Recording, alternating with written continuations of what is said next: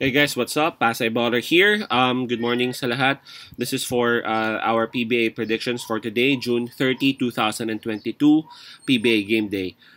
Apologies for those who waited for some baseball predictions. Hindi na ako nakapag-gawa kasi yesterday sobrang layo ng pinanggalingan natin. It's a 140-kilometer drive. Anong oras na ako dumating kanina, pagod, pagising, naglaro pa muna, nag-basketball tayo to. So, dito pa lang tayo ngayon. Anyway, it's gonna be a header, a double header for today. Let's kick things off by talking about the first game, of course. That will be against Meralco Bolts, going up against Blackwater Bossing.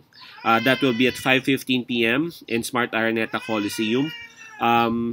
That's my cat, so pardon.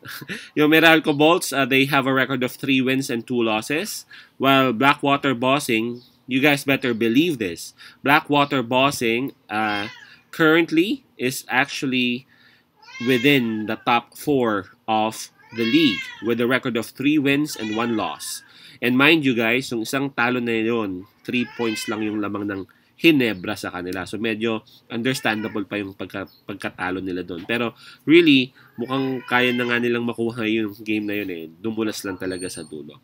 What I'm trying to say is that this Blackwater team is totally different from the Blackwater team na we've been seeing for the past few years. I wonder, and it's intriguing kung hanggang kailan nila makikarry on or makikarry over tong ganitong momentum at tong ganitong performance. Now, perhaps this game would be a good test kung hanggang saan yung kaya nila. Diba? Although, mind you, yung unang panalo nila, that was actually a huge win. And that was against Talk and Text Tropang Giga. Nung Meralco galing naman sa talo, sayang nga yun eh. Kasi I took Meralco on that particular game, but they actually lost that game straight up. So, ang chinek ko tong spread sa game na to, it's minus 4.5. Still in favor of Meralco, kahit na mas maganda yung record ng Blackwater Bossing. I think yung mga odds makers, hindi pa rin talaga ganun kabilib sa Blackwater Bossing.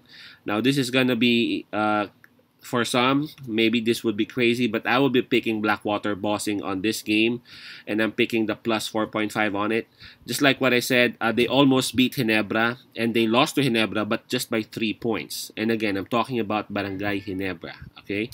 So, Meralco, nakadalawang talo na nga yung Meralco this season eh. This conference. So, yeah, I think there's a chance that Blackwater can actually cover that plus 4.5 spread. They have very good guards. They have Amer, they have Casio, they have McCarthy. They even got Melton, di ba? Tapos yung bigs nila napaka-efficient din. Yung si Taha, efficient naman talaga yan. Kahit yung napunta siya sa Alaska, sa double-double, double-double yan normally, lalo na pag binigyan mo ng maraming oras.